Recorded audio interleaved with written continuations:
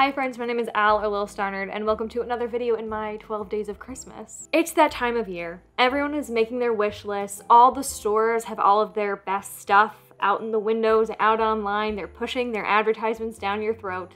And you know, I'm falling for it a little bit. I'm thinking about all the things that I want to have. But I'm not exactly thinking about my wish list, like my Christmas wish list. Instead, this has me thinking about all the things that I would one day love to own when I have my dream art studio and I'm super rich and, you know, money is no obstacle and I can buy whatever I want in extreme quantities. I think most artists are probably the same. We have this dream art studio in our heads that is probably never going to be achievable, but we think about how we would design it all the time. And you go to art stores and you point at things and say, like, one day when I'm rich, I'm gonna buy all of these. I've been thinking about that.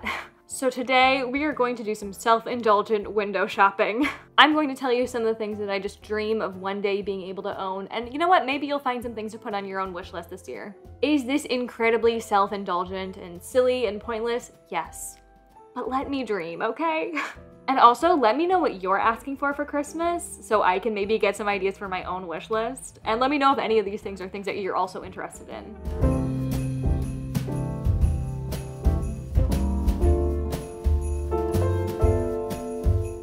Okay, obviously we can start with the full Copic set. I think most artists who work with markers dream of $2,000? I'm sorry, $2,000?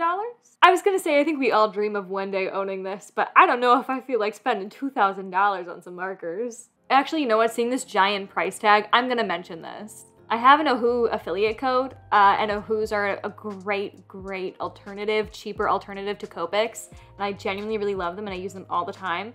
So if you also gagged a little bit at $2,000, I'm gonna link that down below for you, okay? But, you know, $2,000, we have limitless money, we have limitless fantasy money, so we're adding this to the list. Okay, let's go to Holbein, because I know there's stuff I want from Holbein. Our products, new products, Irodori Artist Gouache. Oh my gosh, I want all of these. Are they like seasonal? Oh my gosh, this is so pretty. Why can't can you let me buy stuff from your store, please? I want it. Oh my God, they're so expensive.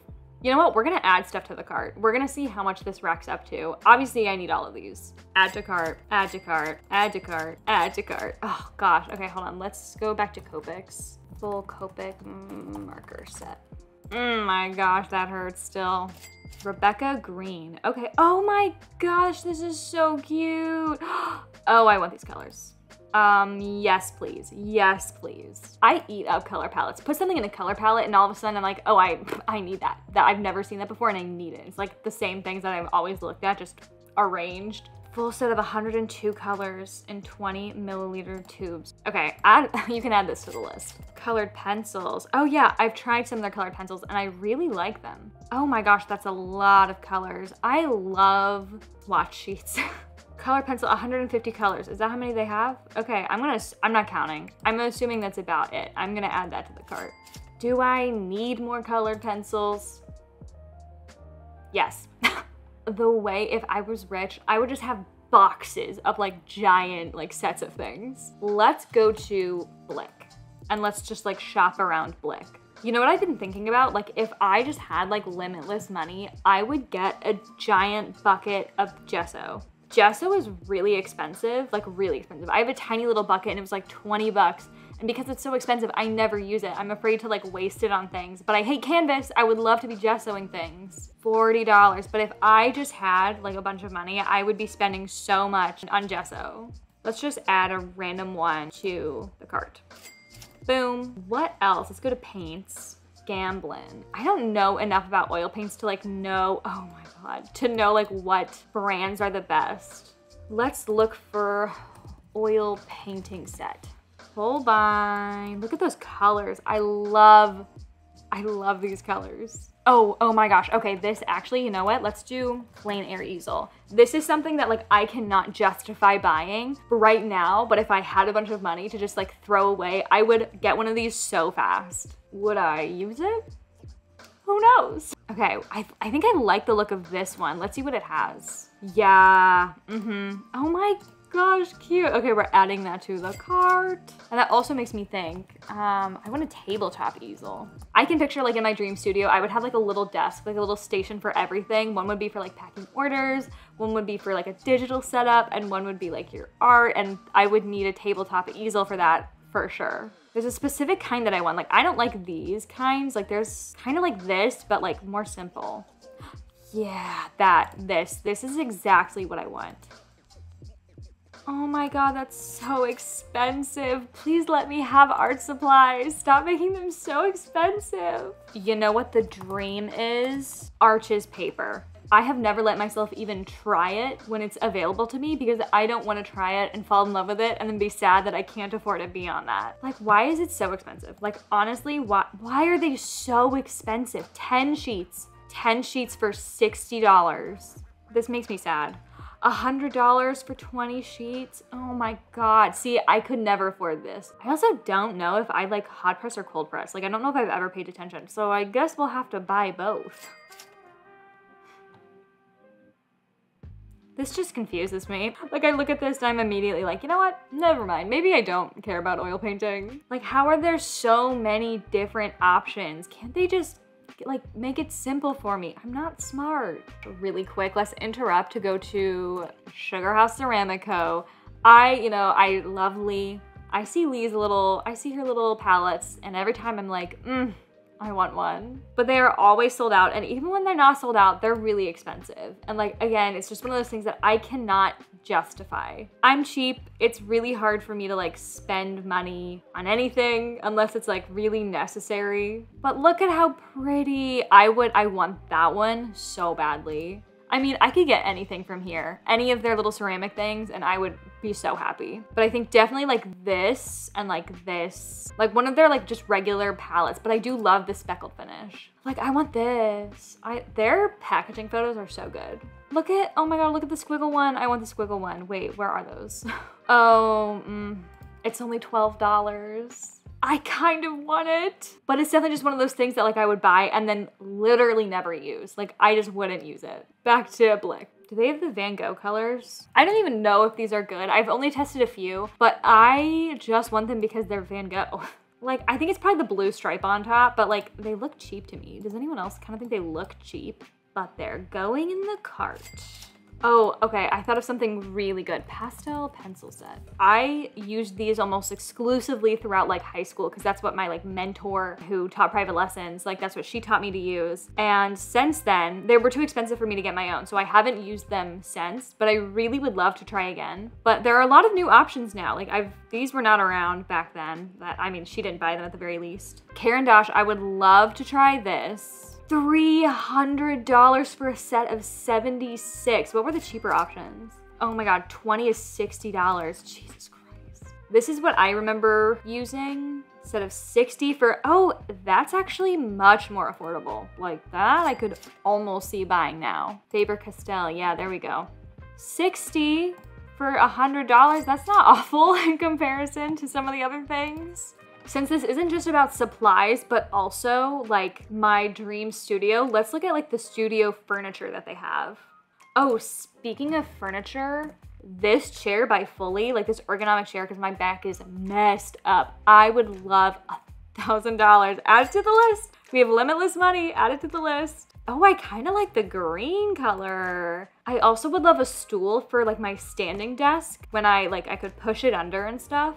Oh, cute. I'm a funky chair kind of person. $240. Add it to the list. So we won't look at furniture here, but I do want to look at like stuff, you know what I mean, for your studio. Portfolios, brush holders and organizers, desk organizers. I love me some organization. Although art organization is like, stuff is really hard to find. That actually works well.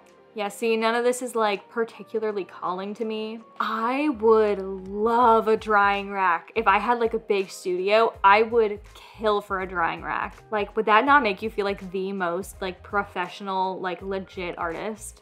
Single side drying rack, that looks like basic and easy. Okay, so definitely a drying rack. Like that genuinely, like if I had a lot of money, that would be one of the first things I would buy in like my dream studio. Oh my gosh, okay.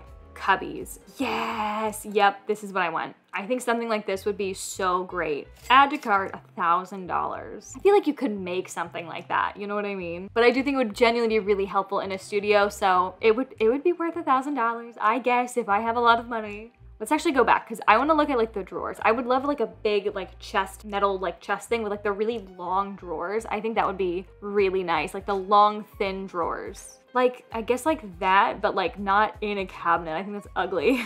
Okay, whatever. It's fine. Oh yeah, I would want this. Except honestly, I could probably get by with just one. I would probably only need one if I'm being honest because I would just want it for craft paper. Maybe that makes sense. Although, no, I want it on the wall. I think that looks cooler. Are these not all the same? Oh, they're the width. Probably 36 is fine. I love that. I've been looking for craft paper. I just like something about craft paper is like, I need it. For some reason, I could find uses, you know?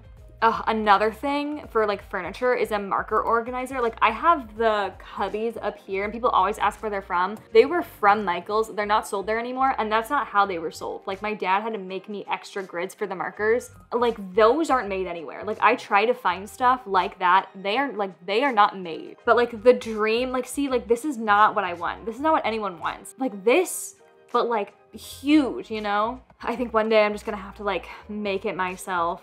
I have no idea where to find one of those, but that is on the list for sure. Like one day I want that. I really want to make my own watercolor palette. To do that, I would need to like know watercolors better. Like I don't know tube watercolors at all. I only use pans. So I definitely have to like learn that. But I would love, like one day I would love to make my own palette, like squeeze out my own tubes and make my own palette. I think one like this, yeah, I really like this, except this one's kind of ugly, but this is definitely like what I'm picturing. We'll add this, honestly, 20 bucks.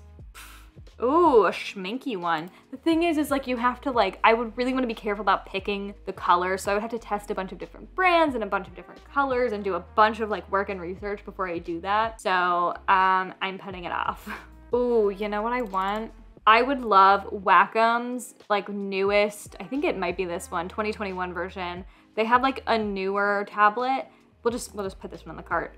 Do I do a lot of digital art? No, I have a Wacom 1. It works great. I love it. I honestly probably would never need to upgrade from that. But in this scenario where I have limitless money in my dream studio, like, yeah, I'm gonna like go crazy. 27-inch touch. Oh my gosh, a touch. Okay, $1,500. Jeez. Add to cart.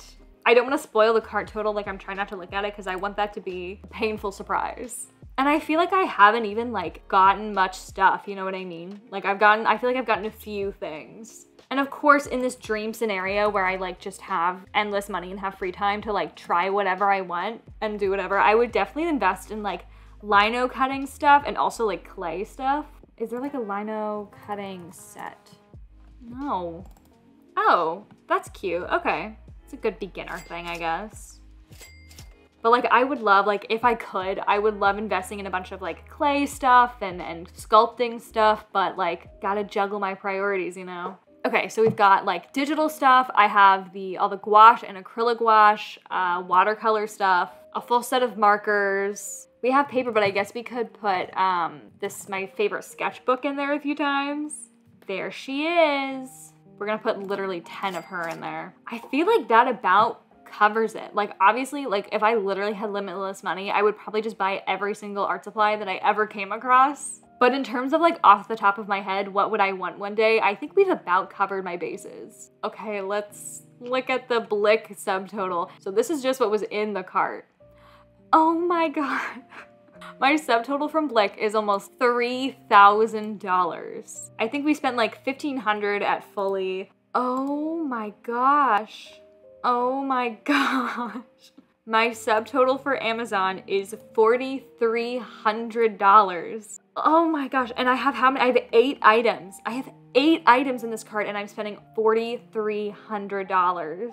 So in total, we've spent like $11,000, $10,000, $11,000 plus, yeah, probably like $11,000. Yeah, okay. Okay, so like maybe never. This might never happen. This stresses me out.